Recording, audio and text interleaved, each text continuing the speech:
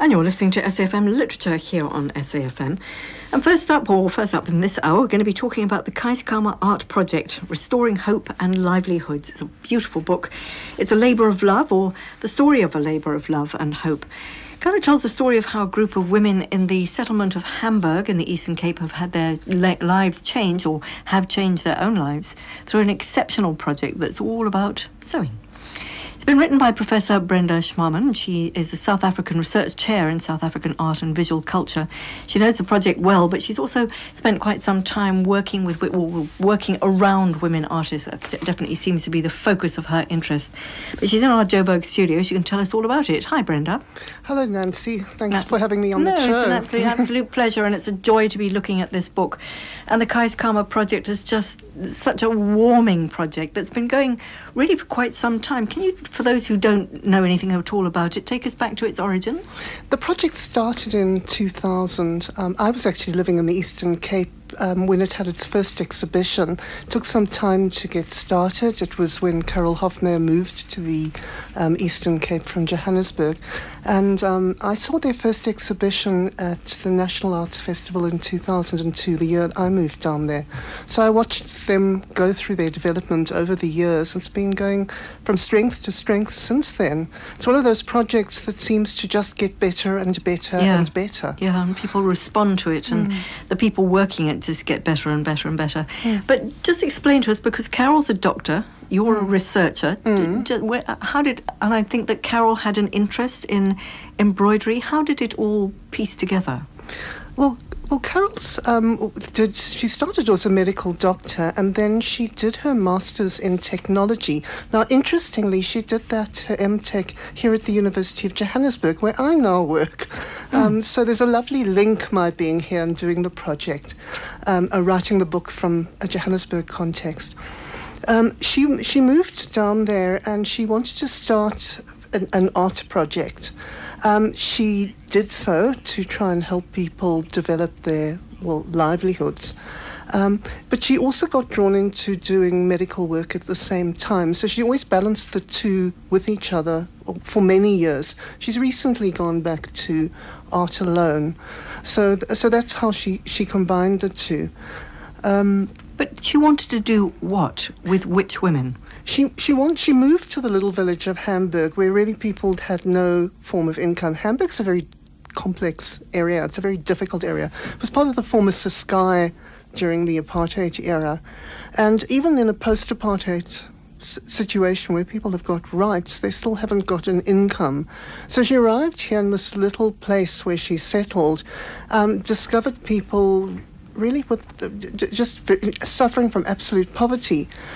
So she thought about introducing an art project, but she also wanted to enable people to have the opportunity to find improve their lives through creative expression as well. So I think the project works in that way too. Yeah. So in other words, it's not just that you make things to sell and you get money, but I think it's also that you have the opportunity to explore your histories, your environment, issues of concern to you through the creative practice. Yes, and the creative process, wonderful as it is, it doesn't always work. I mean, I was just reading your book, and I see that she originally started wanting to have a group of women make things using old plastic bags, to sort of clean up the environment, make something beautiful, make some money, make everybody happy. Because it didn't work, because you couldn't use old plastic bags. You had to new plastic bags, so the whole thing went out of the window.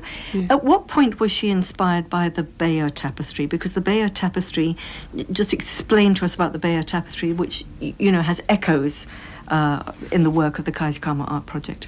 The Beyer, she saw the Beyer tapestry, or she saw the copy of the Beyer tapestry that's in Reading. There's a 19th century copy there on a trip to the UK late in 2003, I think it was. And the Beyer tapestry, just to sort of spell it out, is a long. Will you explain it to us? Yes, the Beyer tapestry is it engages with the Norman conquest of England, and it's from the 11th century.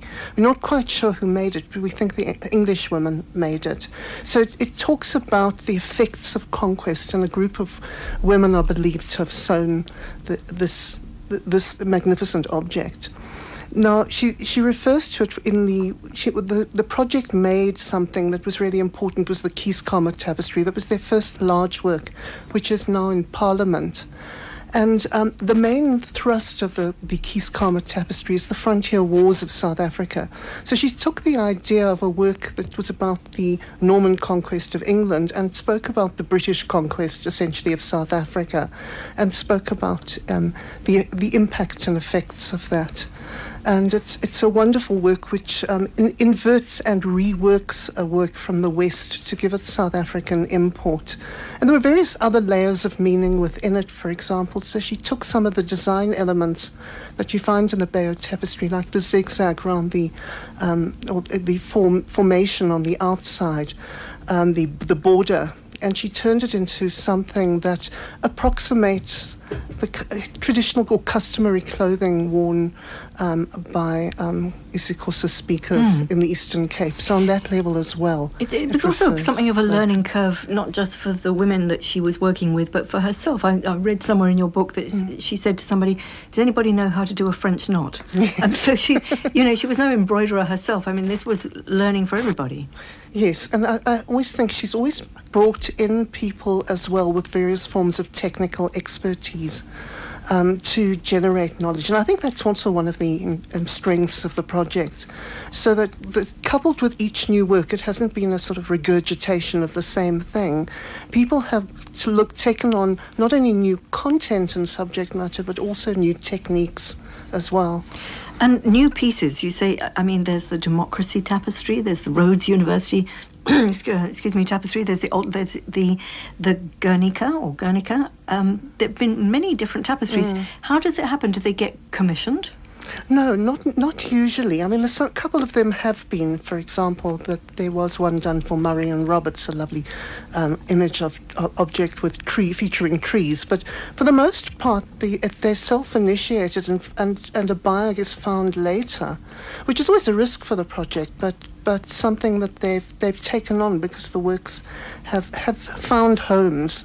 Yeah, I'll say it's a huge risk because the amount of work, the amount of woman hours that must go into these pieces is unthinkable. I mean, take for instance, is it Guernica or Guernica? I'm never sure how it's, but it's based on the Picasso painting. How long did that take to do? It's a huge piece. Most of their works seem to take approximately about 6 months or so to produce. And how many women working at one time? It'll vary from work to work, but there are just over 100 women or 100 people in the project. There are some men in the project as well, handful of men. So it depends on the nature of the work, but people work in groups on different sections in the embroidered pieces. So you'll find, depending on the size and the scale of the work, that there might be a dozen people working on one section. They've got studios in Hamburg and also in the neighbouring village of Bodium, for example. They've got a studio there. So they're in various parts, and people might sew in a couple of groups. Yeah. So is it funded at all? The project generates money through a trust, as you know, external funding, but it's always needs money. Yeah. So I mean, the money is needed. So it's not as if it's there's sort of lavish amounts of money and it's an easy situation. Yeah, no, completely. Just going back to the actual sort of artworks themselves.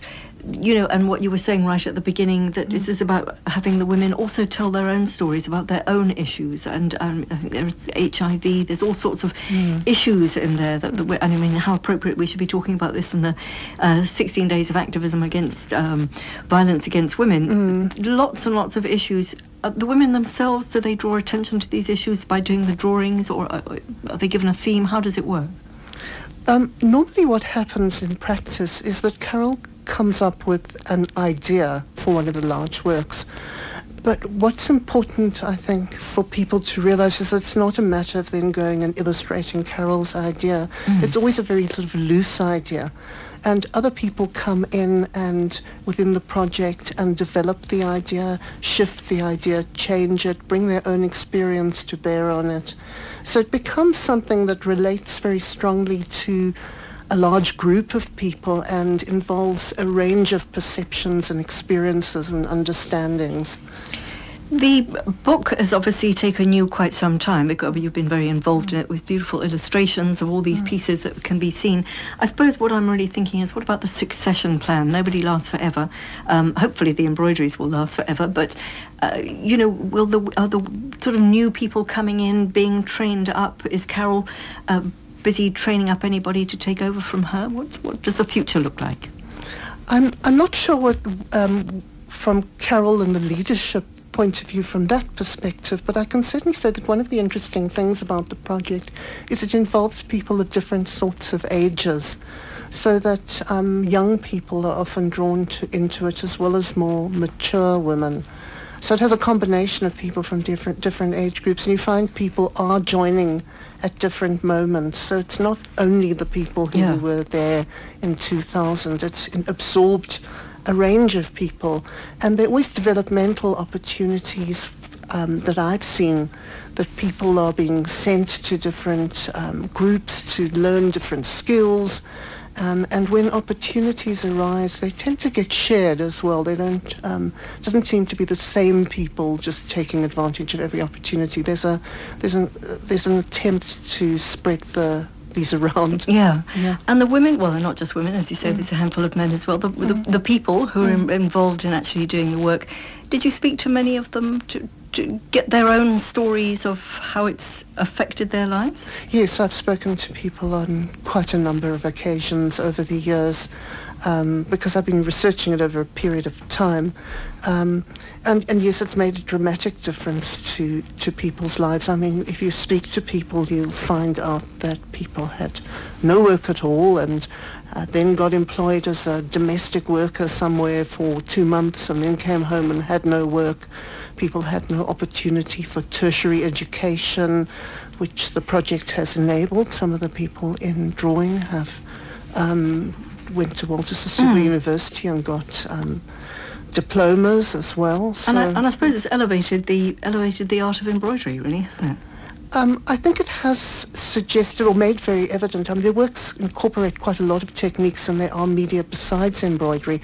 But I think it has shown that embroidery can, in the tradition of the Bayeux tapestry, be used for very monumental types of works, and not simply for pretty things that people produce just for recreational purposes. That work in embroidery really does have impact.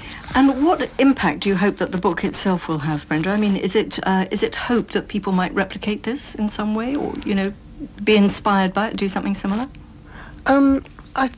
I think it's that, but I would also like people to increase the knowledge and understanding of the Schmahmann art project itself and what their work has done. I think it's important that their work goes down as one in history, along with all the important South African artists who have made their mark in South Africa. So I think that was more my concern than to sort of give a how-to. Yes, absolutely. Yeah, more to say, hey, look what's happened here, and what a very wonderful story it is too. Well, Brenda, thank you very much, and well done on putting it all together. It really is. It's a lovely book. It should be in many archives, because it's something exemplary, I would say. Thanks for your time. Very best of luck, and good luck to everybody in the project. Thank you very much. Thanks a lot. Take care. Brenda Schmahmann, she is the South African Research Chair in South African Art and Visual Culture, talking about the Schmahmann art project, Restoring Hope and Livelihoods. Very beautiful book, incidentally published by Print Matters.